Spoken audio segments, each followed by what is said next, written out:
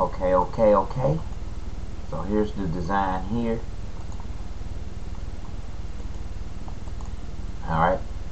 What I'm going to do is I'm going to just grab all of these circles, edit, nudge them over like so. That way I can add this feel back to it. Alright, now let's nudge that the other way. Okay, so if this is the inside, right? If this is this solid piece here, that's 11.134 times 6.761.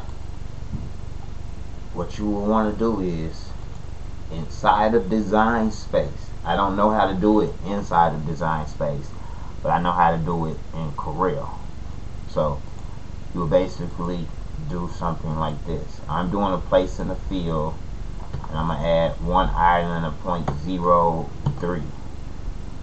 No, 0.01 to the outside.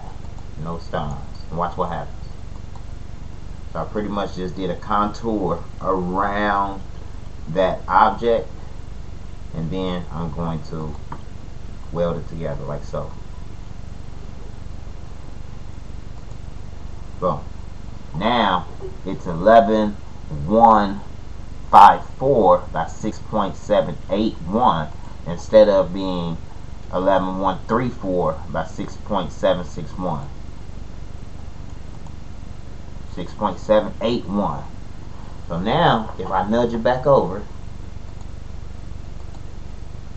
and I go to do a wireframe, now you can see that it will overlap, which will give you room for shrinkage or for just better placement, because it will be overlapped.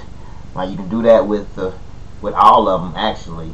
Click on it, place and fill 0.01, and then just weld that together so that it's thicker. You know what I mean? It makes it thicker. See, this is how it looks when it's laying on top, and then you put this on the bottom, then it look like this.